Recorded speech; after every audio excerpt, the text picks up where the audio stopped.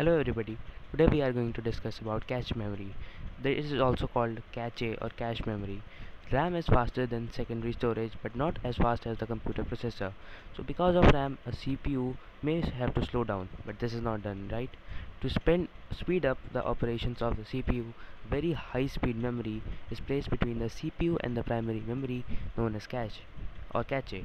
It stores the copies of the data from frequently accessed primary memory locations, thus reducing the average time required to access data from primary memory. When the CPU needs some data, it first examines the cache. In case the requirement is met, it is read from the cache, otherwise the primary memory is again accessed. Thank you and stay tuned.